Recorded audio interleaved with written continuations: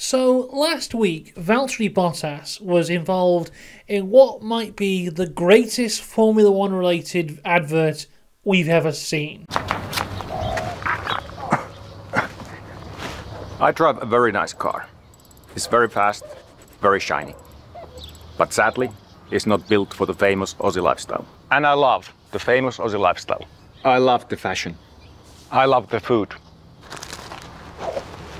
But mainly, I like to drive here. So this is my second car. Designed for my second home, Australia. Bike rack, rod holders, roof racks, thong storage, built-in pie oven, freshwater shower. Oh, hey Barrow. Valtteri is having a little shower too. Budgie smuggler drying system. BRS, buck reduction system.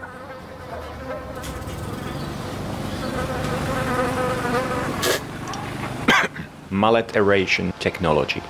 Check this out. That's a bird. I'm going to be busy racing my first car.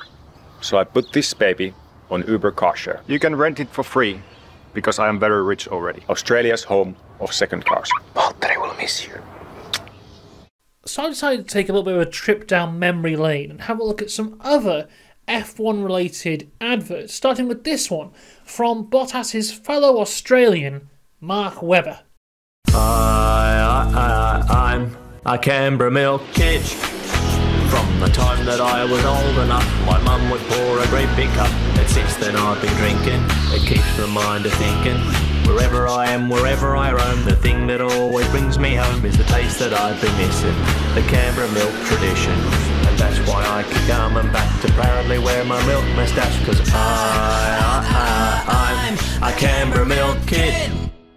Now that one was very good, but my personal favourite one is this Japanese advert featuring Nigel Mansell selling a printer. The smallest in the world. 世界最小 The lightest. 最軽量 High quality. 高画質フルカラー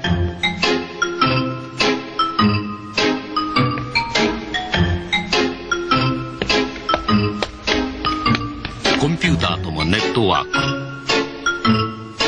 キャノンピクセルジェット誕生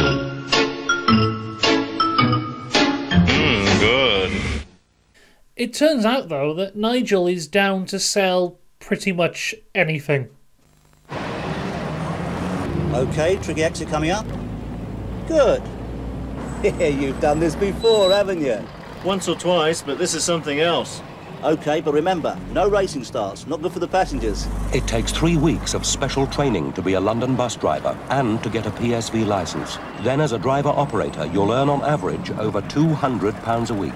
Are they signing you up then, Nigel? They're going to think about it. Be a London bus driver. Drive with the best.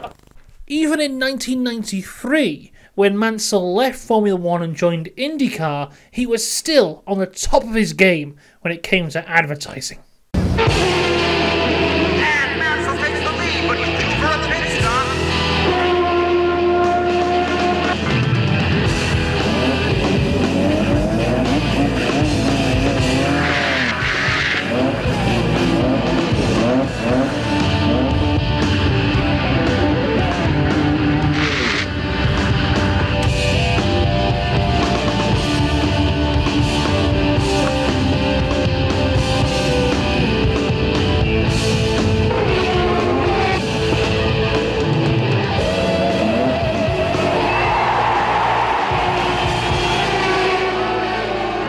Fine win, Nigel. Any hairy moments? Oh yeah, for a moment back there, I almost forgot the whole meal. And then even when he retired, Mansell still proves he's the best F1 driver for selling stuff. Yeah. So how much more am I paying? Nigel, when negotiating a hairpin bend, you're world class. When negotiating car insurance, you're British. Why pay so much? After all, you're not driving a racing car now. My wife's choice. What you need is Money Supermarket. They do fantastic deals you can't get anywhere else. Oh, and one last thing, champ.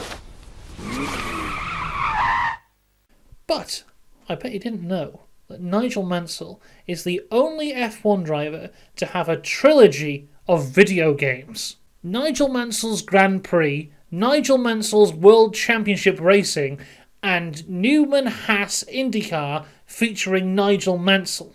But the advert for Nigel Mansell's World Championship Racing didn't actually feature Nigel Mansell. Instead, it featured British comedy legend Rick Mayall. Hi, I'm Nigel Mansell, and you know, I'm not the type of guy who buys his family presents that he really wants for himself. That's why I bought my wife Nigel Mansell's World Championship game from Nintendo. You have to choose the right tyres, pit stop, and race against the best drivers in the world. It's just like the real thing, and my wife loves it. Right, darling? Hi, it's very realistic, Nigel. My little girls love it too. Right, twins? Completely true. Hey, even my dog loves it. Right, Fang? Woof. So, there you have it. I think it's a wonderful game, and if your family's anything like mine, they'll love it too. Right, girls? Right, Nigel. Nigel Mansell intentionally turns your Nintendo.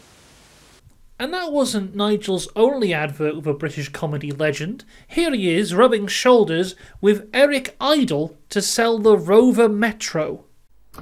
Oh! Good morning, Mr. Mansell, sir.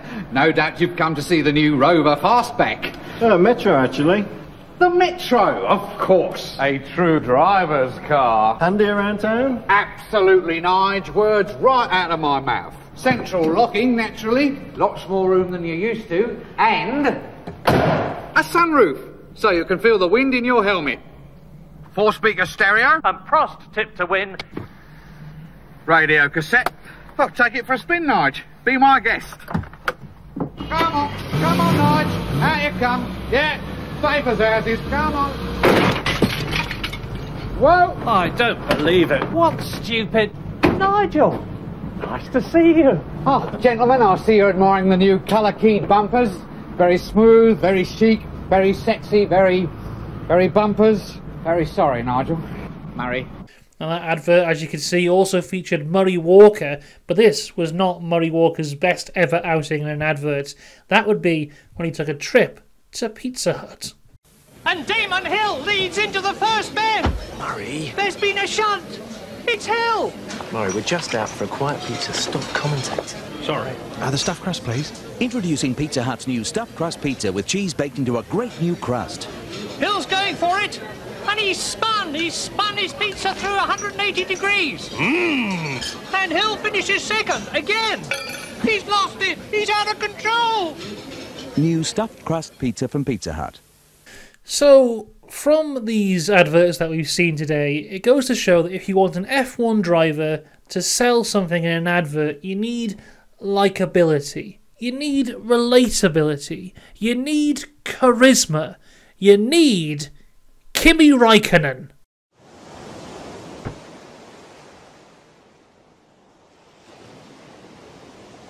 40 days? No. Business? No. Friends? No. Why are you so far away from home? I have no idea.